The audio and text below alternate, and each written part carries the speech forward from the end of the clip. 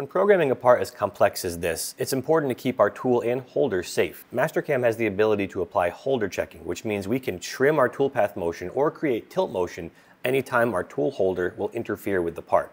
Generally speaking, this is a pretty easy thing to understand. We're basically trimming out any collisions, and we want to keep our toolpath moving without any collisions. Now there's one further thing we can do with holder checking. Let's see how it worked on the Nike. If we look at operation number 3 here, we can see that we have applied on the holder page collision checking. So here we can say apply a clearance to the shank and the holder, as well as on the bottom of the holder, and we're given a little red illustration of the clearance area that we're going to apply. So this red window is going to be collision checked against anything selected here in the machining region. Operation 2, 3, and 4 are essentially the same exact toolpath with different settings for holder checking. So we can see operation number 2 does a pretty good job. It leaves some open space. Operation 3 trims things up a little bit. And operation 4 does a beautiful job of getting all the way to the bottom of the part. Now this is all to do with holder checking. Let's look at operation number 2. In this case, we are not applying holder checking. We can see collision checking is turned off. If I open Analyze Toolpath on operation number 2, we can see that the tool starts out up here working on the very tip of the tool, and as it starts to fall down this waterfall face, the toolpath goes all the way down until we reach the very corner where the shank meets the cutting portion of the tool. Now, if we were to check out other areas of this part, somewhere down here we might see that there are some collisions between the holder and the part, because here we have turned off holder collision checking.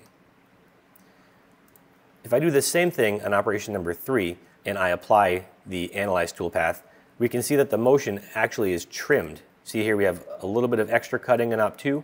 Operation 3 is trimmed up a little bit. Analyze Toolpath on Op 3 shows basically we try the same thing. We get as far as we can on the cutting portion of that tool before we trim the motion because the holder or the shank of the tool gets too close. So in this case we can see that there's a bit of a gap between the contact point and the shank of the tool. This is equivalent to the offset we applied to the shank of the tool to keep that shank safe.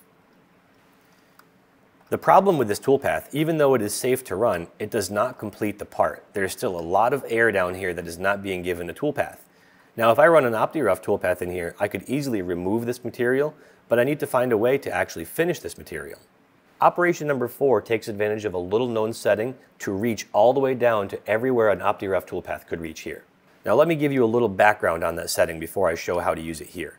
Let's take a look at another part just to show how this feature works. On level 5, I have a generic demonstration file where basically we have a waterline toolpath applied to 3 sides of a simple pocket. In this case, the waterline toolpath works around the wall.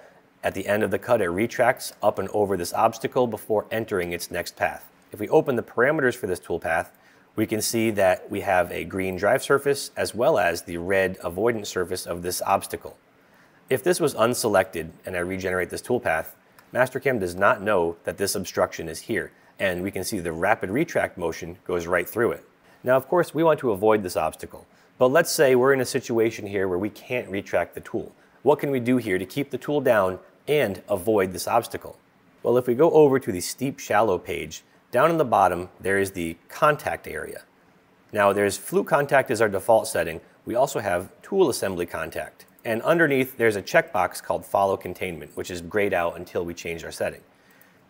If I turn on tool assembly contact and I regenerate this toolpath, nothing's changed. Really, it's the same exact toolpath because in this case the tool assembly doesn't come into contact with our part. The tool assembly being the tool holder in this case.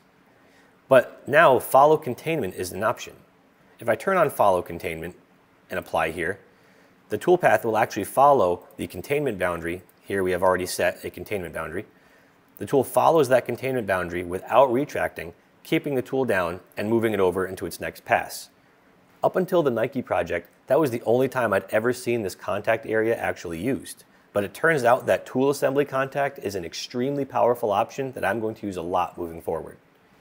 Let's back out of this toolpath and look back now at operation number 4. Now on the Nike, we can see operation number 3 safely avoids tool collisions into the part. Operation number 4 still avoids those collisions, but now it adds extra motion. And we can see basically the toolpath here is not even really touching the part as it works down this vertical wall. It's almost like the tool is being driven from an external force. Where operation number 3 keeps the shank and the holder safely from touching the part, Operation number 4 actually uses the shank and the tool holder as a piece of the tool to drive tool motion. Now in this case, in operation number 4, we do have holder checking turned on with a shank clearance of 0.5 millimeters and a holder clearance of 1 millimeter.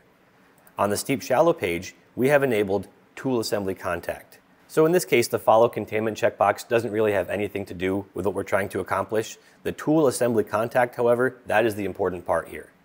By activating tool assembly contact, I can see on the Analyze toolpath that, again, the tool will step down. We are still using the cutting portion of the tool to drive this part. Let's hide some of these levels to clean up our display some. Now, as the tool propagates downward, we are actually using the non-cutting part of the tool to safely drive the tip of the tool. So here we are not colliding. The tool shank is not touching the part at all, but the tool tip is still working down toward the bottom of this cut. In fact, as we get all the way down here, eventually the holder is going to be starting to drive the tool motion, where the tool tip is going to be safely down in material, and the holder always stays a set amount away from our part. So we will never have a holder collision versus our part, but the holder is always being taken into account when driving the tool. So this is exactly the way that we can run an OptiRough toolpath to rough out this pocket, or everything we can reach at least from this angle, and then apply a waterline finishing toolpath and finish everything that we roughed, rather than by default leaving all these air sections that we don't drive the tool against. Turning on tool assembly contact allows you to reach much deeper and safely keep your holder and shank away from the part.